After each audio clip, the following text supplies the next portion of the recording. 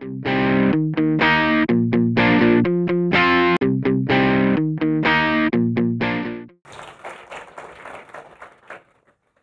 very much for being here and inviting me. When we talk about innovation and we talk about the things in life that we would like to change, a lot of people think about sending rockets to the moon, which is also was the previous speaker, talking about virtual assistants or having tools that you actually don't have to walk anymore. That's what for a lot of people is innovation when they think about it. We also can go almost to a conference every week where you can hear a futurist about what is our life going to look like in 2030 or in 2050. Fantastic long-term visions, this is going to happen to our lives and this is the technology that is going to bring us forward.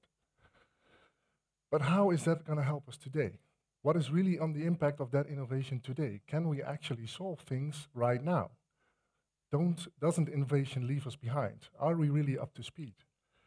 In all honesty, I think we are getting a bit carried away with all the innovations and the future-looking statements in 20 years, because today we have also issues to solve. We need innovation today, and we need practical people that make things happen now. We see in a lot of cases, especially in the research infrastructure that I represent, that a lot of people are not even aware what we can offer, that we have solutions today that can be used, and people are not aware. Or we see that the innovations are there, but people are not acknowledged, or are not motivated to bring it to the market, so it stops, which is a shame. So therefore, innovation is key, but we also need to look at today. And then one thing you hear a lot today is actually, we are living in exponential times. And we are really living in fast times, and every day almost something changes. Well, let me give you an example that is actually not that bad. This painting was made in 1885 by Vincent van Gogh, and it's called The Potato Eaters.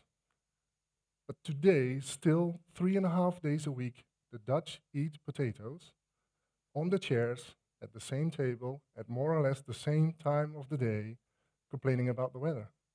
And they will do for some years.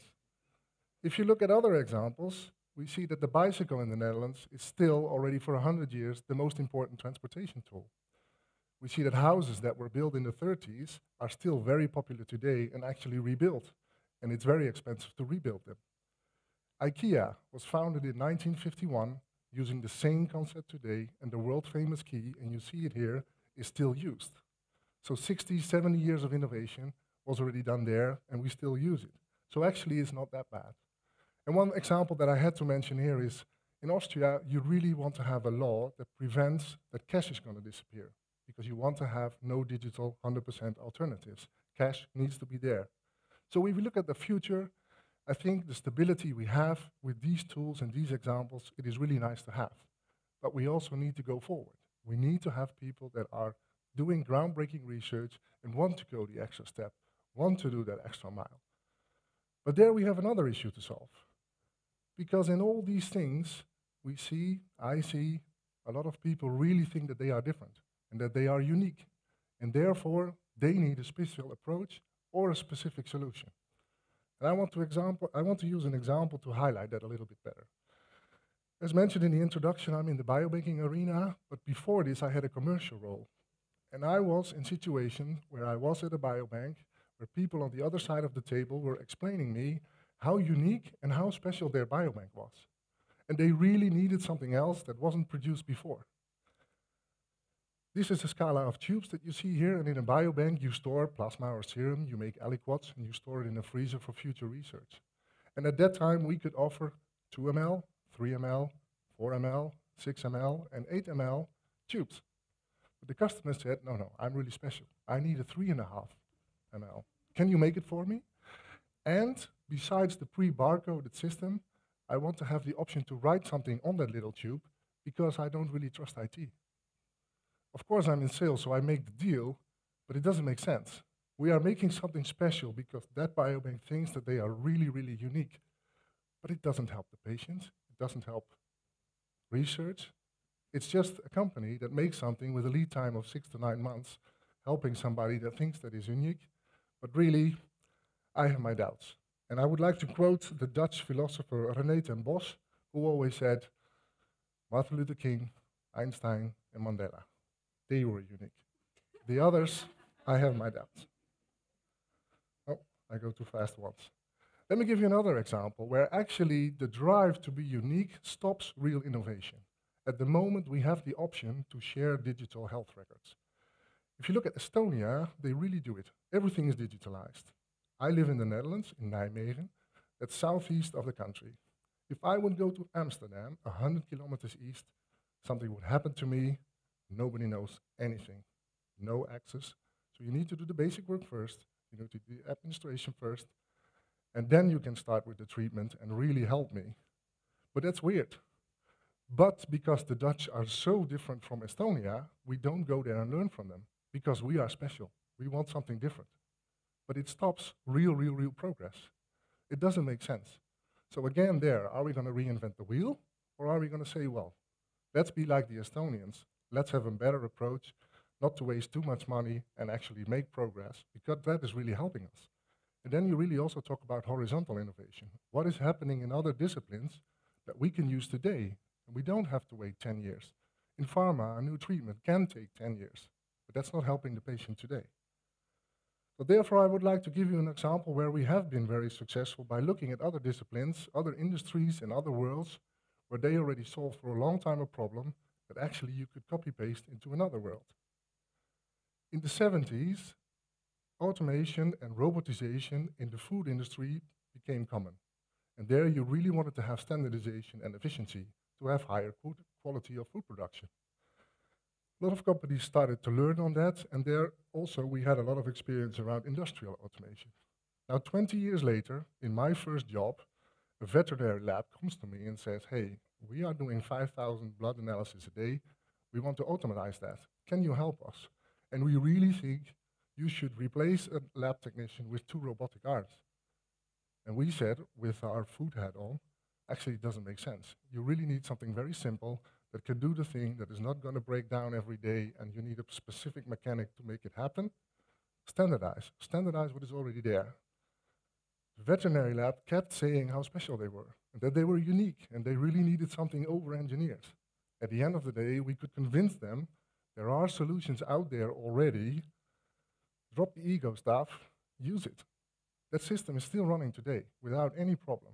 But it took us a lot of time to actually convince those people to say, hey, be brave enough to look at the food industry and look at the things that are already there today that can help you drive your progress. That means that if you look at other sides or if you look at other disciplines, you can still learn from each other. And actually, you would expect in the scientific world that that would be very common. And actually, it's not. Especially in academia, it's really difficult to share what you are doing or to share what you want to achieve. And there are several reasons for it, and they absolutely make common sense. Because in a lot of cases, as a researcher, as a student, you need to secure funding, which also means you need to publish. And pharma needs to understand that you can't share without any boundaries your work before you have published. Also, their lawyers need to understand. But it also means that some things are stopping, because the publications are so key that actually it might stop you from going one step further. The second thing is, what we see is that the publications out there, you have to give for free. They are making billions out of it. So I have to pay to read somebody else's article and to learn from what he's actually doing. I think it's a world that we can't change today, but we should, because it's a weird system. And we really should acknowledge all the researchers that are doing the hard work, and we should acknowledge industry, but we need to find the motors to actually get better in this, because it's really stopping, I think, real having impact and really having an innovational approach.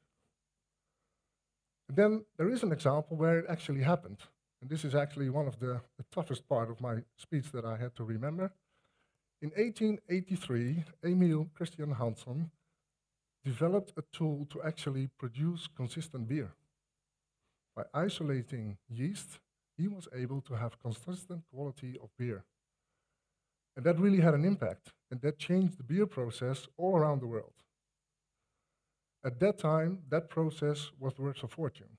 But the founder of Carlsberg, owner of the lab where it was discovered, said, no, I'm going to share this with all breweries in the world. And I'm not going to patent it, and I'm not going to ask anything for it. Maybe at that time, he knew that he was not going to be beaten, or he thought, from now on, in every beer on the world, there will be some Carlsberg in it. But at that time, 1883, basically he was doing open science. And that's something that I think we could do more today. It's not going to be easy. This is the quote that he had in his office and is still in Carlsberg today. But I think it could motivate us to have a different look on things, on how to share and how to make things possible in a better way. Open science is not always easy. There are a lot of boundaries that you have to stick to. You have to publish the way that it is, but maybe it can help. Then I want to go back to the last example. This is one too quickly, where we see another good example of people learning from each other and actually really making an impact in the medical world. If you look at high-stress jobs, one of the things is being a surgeon. And even though you are the best in class and you have the best team, when it's hectic, when it's stressful, and you are tired, you can make mistakes. But in the past, I don't know how it is today, we also know it is absolutely not done as a staff member to say to the top surgeon that he's making a mistake. You simply don't do that or it's ending your career. There are some hospitals says, we need to improve this process. We need to look at other worlds. And they went to the pilots. Pilots do a high-risk job, and it can be high stressful. How are they doing it? And they did a lot of research on stress management, error management. What can we do? Now we see aviation industry and hospitals are talking to each other and learning from each other. That's real progress. That's real progress today for some people that just looked a bit broader and really want to have an impact. Not in 2030, not in 2050, but already today. So my call of action to you today is remember that you are unique, keep doing on what you're doing, but don't be shy with the results that you have. Share it with others, go to other industries, learn from them, read another book about it or go to another conference. Because sometimes we are just inside a very little bubble, we all know each other and we know what we're doing. That's not really making progress. Reach out to anybody else. And then sometimes you can have a day that is not Instagrammable or a bit slow or a bit boring. But we need that to really have breakthrough innovation. So I wish you all nice careers with every day and then, very boring weeks, but keep fundamentally going. And I think it's going to be a huge impact for all of us. Thank you.